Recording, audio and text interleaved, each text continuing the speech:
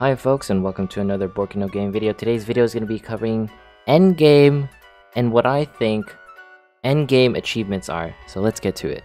Now, quick disclaimer, before I start this video off, this is pretty much aimed at people who are kind of sitting on Hero Cantare being like, what do I do now? How do I gauge myself? What am I supposed to be seeing so that I can feel like I've quote-unquote reached the endgame? And this is not a beginner's guide or list or anything. These are my personal thoughts and opinions on what I think means endgame. So, you know, this is my opinion. I just want to divulge that. Anyways, so the first achievement is pretty much beating normal and hard mode. I'm pretty sure you guys saw this one coming. Ideally, you can 3-star all of normal mode because it's much easier going at it again and doing all of normal mode. Plus, you have unlimited chances to 3-star. For hard mode, it's definitely harder to 3-star everything because you need certain types of heroes. But ideally, you can 3-star everything eventually, but that is for a later time. So that's the first one, beating normal and hard mode, and 3-starring all of normal mode. So the next achievement is Hero Dungeon. You should have like a core team, I would say, by now. So you have like 4 to 6 characters that you use, or 4 to 8 characters that you use. Ideally, for example, I am using King Dark, and I have him in his Hero Dungeon. You know, I have him at level 90, and I have beaten him to stage 10. I would say that if you have reached this level of the game, you can pretty much stage 10 any Hero Dungeon. But the biggest thing is you stage 10 your main heroes, so you're constantly collect fragments for, you know, your main heroes. And the reason why you want to collect fragments is so that you can 6-star them eventually, and then hopefully by the end of this SSS them, but that is for a later time. And really quick, for Hero Dungeon, you should always buy stamina. Never get this excess equipment box, it's a scam. That's it for number 2, Hero Dungeon. Reach stage 10. Number 3, and really quick, there is no order to these achievements. These are just the way I came up with the list, alright? This isn't an order of, oh, I need to beat normal and then I go Hero Dungeon. No. This is just like some random order I came up with. So, get to checkpoint 50 for every single crack version. I feel like most of us have already done this. So, that's it for number 3, Dimension Crack. Get it to 50. Next one, Advent Boss. You guys knew this was coming. Technically, I haven't reached this achievement yet, but you have gotten to level 12 on all of the Advent Bosses. It's really easy to cheese all of these fights. I'll post a guide down below. It's a Google document. Shoutouts to Shaun and all the people who contributed to it.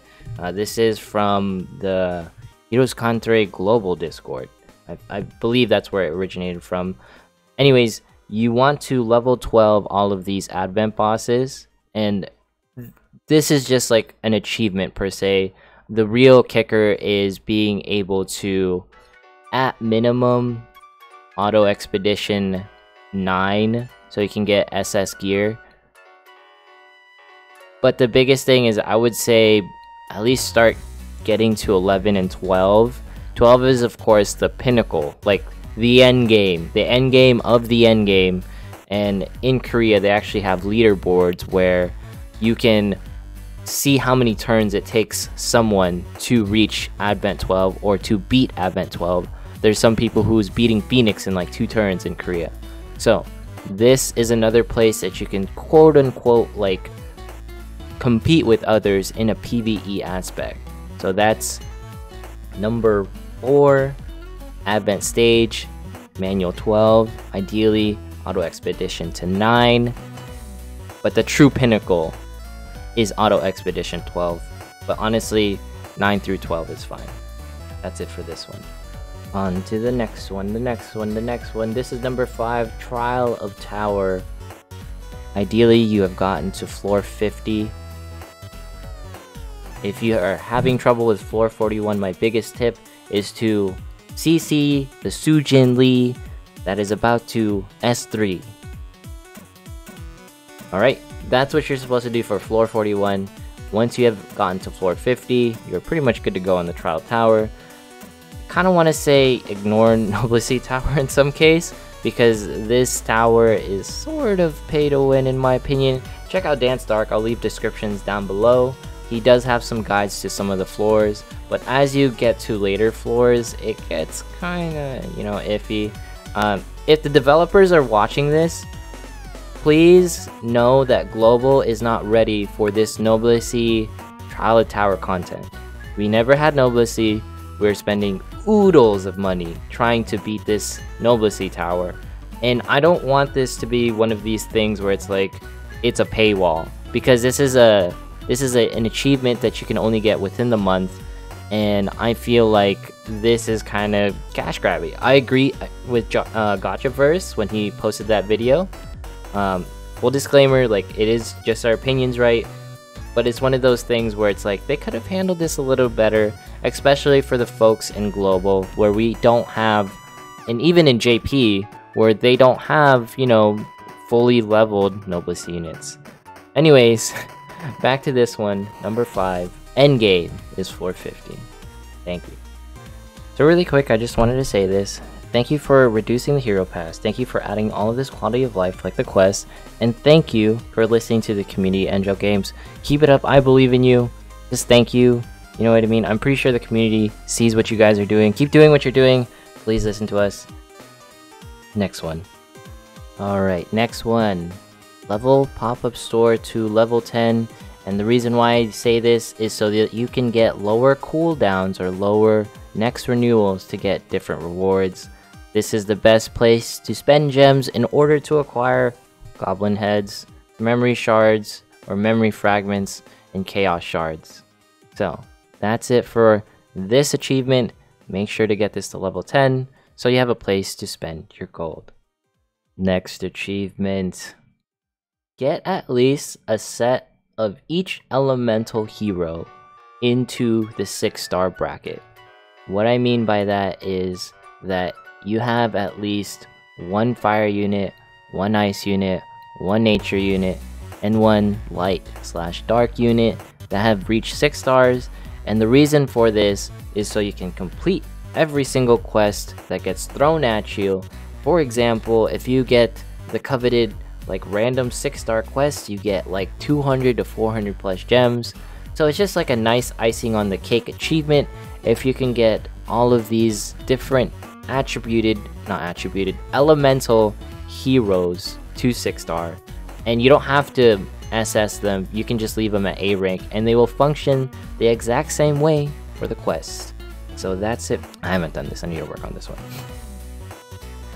Alright, from this point forward you can sort of ignore me if you want, because these are things that require probably the most money to achieve, if you know what I mean.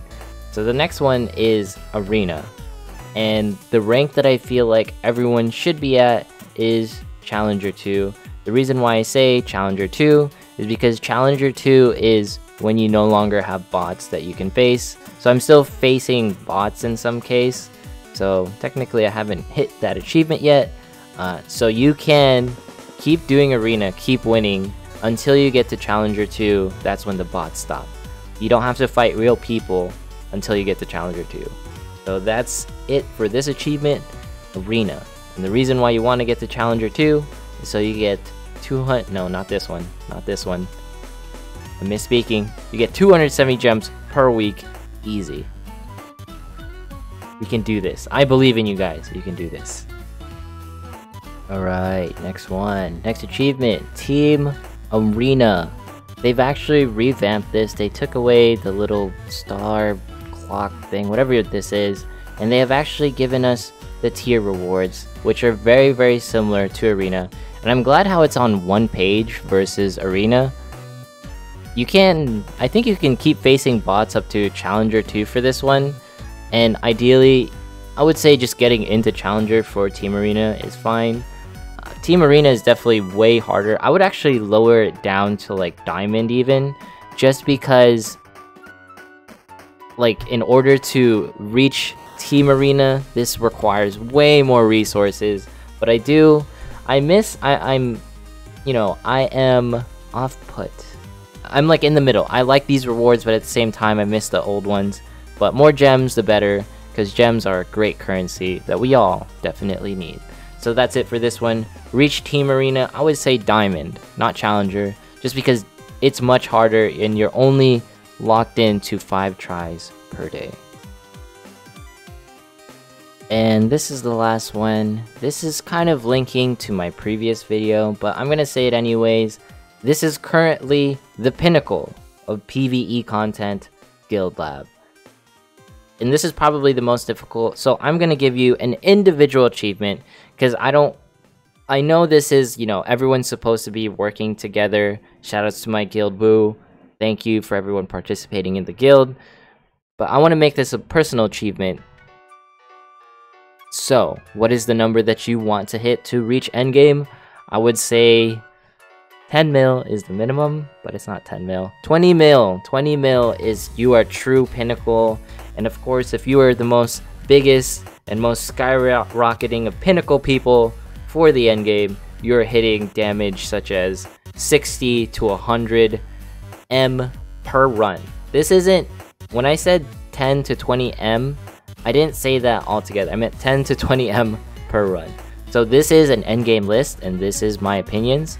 So, this is something that you don't just do in the game. This is something that you achieve at the end game. So, and that's it for this one. Really quick, go ahead and place into the comments on some achievements that you think I missed. Like, for example, 6-starring and triple SSing the god and the man that you know that rules this game, Rock Rothriser. Something like that, yeah? Anyways, thanks. Alright, to close us off, this is a video stamped on June 30th. This is what I believe is endgame on June 30th. This should probably change in the future once they add stuff such as World Raid, actual leaderboards for the Advent boss, just every single leaderboard that you can imagine, maze. Once those things come out, obviously the end game will change, but really quick, I haven't achieved all of these, so I am still working towards these. I'm sure there's definitely people who have already achieved all of these. I'm actually missing 5 in particular. Advent Boss Manual 2 Stage 12, getting Auto Expedition 12, 6-starring a bunch of heroes, getting to Challenger 2 in 1v1 Arena, getting to Diamond at least in Team Arena, and then Guild Lab hitting at least 20 M on average per run. And when I say M, I mean million.